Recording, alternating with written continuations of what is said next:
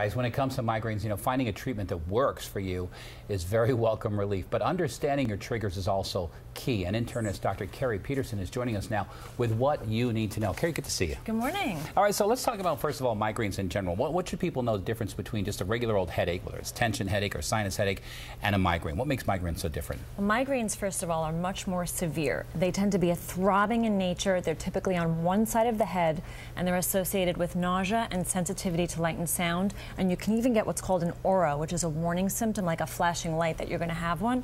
Whereas a tension headache typically is both sides across the forehead, like a squeezing pressure. You don't get the nausea or light sensitivity, and it's less severe and disabling. All right, so if you have a migraine, or what you think is a migraine, could it be that there's something else, something serious going on that maybe you don't realize?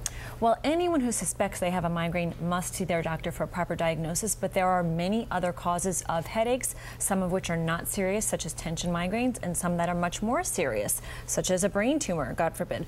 But in general, if you're seeing your physician, they will do a thorough physical, take a history, potentially order some imaging studies to give you a proper diagnosis. Right, so potentially order some. Not everybody is going to get like a CAT scan or an MRI or something like that. No, each person really needs to be individualized. It depends on whether they have any neurologic symptoms or some other symptoms that don't fit with the picture of a migraine. Okay, so let's talk about the triggers, because it's so important for people who have migraines to understand there are certain things that they're doing, maybe eating, that can cause triggers. What are some of the common triggers? There are so many of them. There are several foods, including alcohol and MSG.